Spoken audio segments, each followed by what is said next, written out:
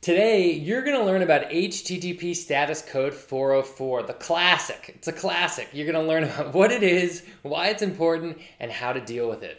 We're also going to do a comprehensive overview of web HTTP protocol basics, just so you have an idea of really what's going on here. I'm Tommy Griffith with clickminded.com. Let's get going.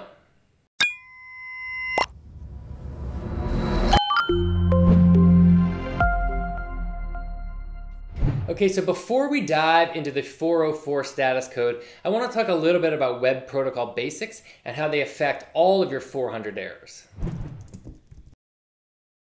The internet is made up really of two core things, and that's clients and servers, right? So you have clients, web clients, that's your browser, right? Maybe it's Chrome, maybe it's Firefox, maybe it's Safari. If you're a godforsaken human being, maybe it's Internet Explorer. But if you're you're usually accessing the internet through one of these clients, right? Whenever you request a website, you're usually making a request from a web server. You make a request and the server responds. That's happening every single time you're clicking a link. You make this request using what we call the HTTP protocol. Okay, so protocols are really just standards that everyone on the internet has agreed to. It's no different than English or Spanish or Chinese. It's a language that we've all agreed to, right? So a client makes a request to the server. What happens next? Status codes let us know whether the request was a success, a failure, or something in between, right? That's what an HTTP status code is. Okay, so let's jump into each one of these next. So the 100 block, these are informational requests. The 200 block, those are successful requests. The 300 block are going to be for redirection. 400 block will be for client errors, and 500 block will be for server errors. 400 block are for client errors, right? That means the page wasn't found, something is wrong with the request, right? So whatever is happening on the client side is the issue, right? A 400 might be a bad request, a 401 unauthorized, a 403 forbidden.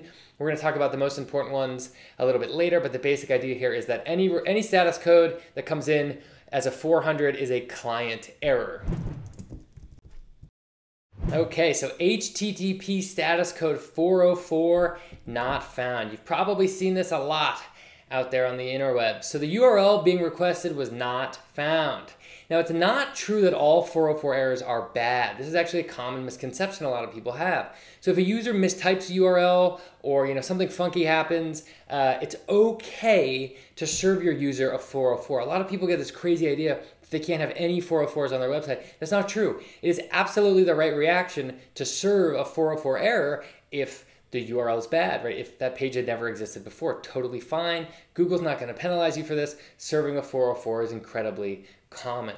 An authoritative page, however, that has a ton of links that used to have content and now it's serving a 404, that's not good. You generally want to redirect old pages that have a lot of old link equity, and you want to redirect that to the most similar page you have, or maybe even recreate that page that was being 404'd, put it on a new URL, whatever you got to do. But the general idea here is you don't need to redirect every 404 you have. You have to absolutely find a server a 404. However, if you have old legacy pages that have a ton of link value, right, have a ton of links from external sites pointing to them, you generally want to implement something like a 301 redirect to save that link equity, right?